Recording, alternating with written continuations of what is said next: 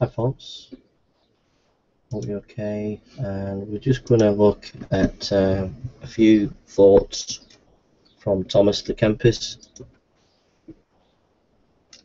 and I hope that it's a blessing to you.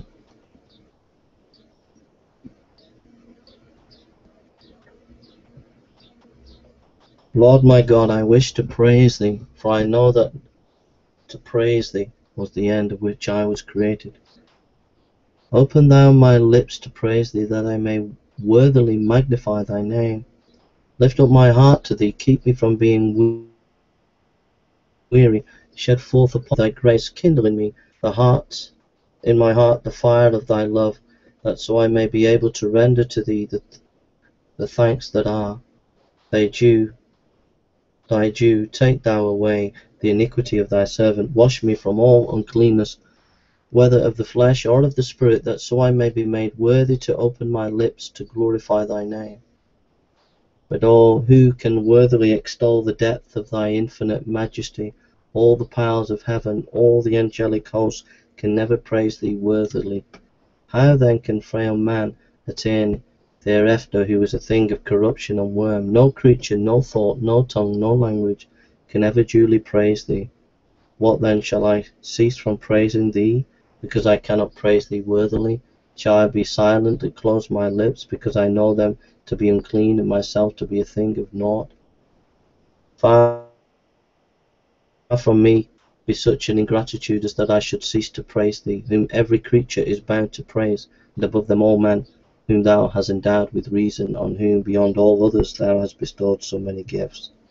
O Father of mercies, and God of infinite goodness, I know, in truth I confess from the bottom of my heart, that in thy sight I am a sinner of utter vileness, one who with downcast eyes, with groans and tears, should rather plead for mercy than think of taking upon his polluted lips thy sweet name, and dare to praise it.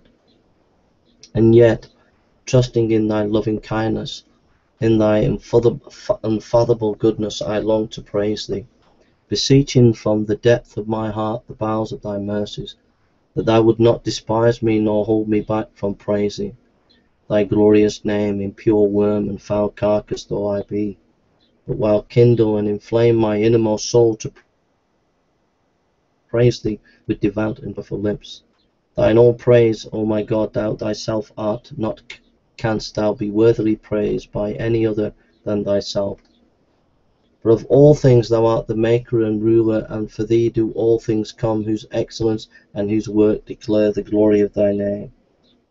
Ever therefore should thou be blessed by every creature, but when the mind contemplates the majesty and longs to join thee in praising thee in thyself for thy supreme goodness, words come not.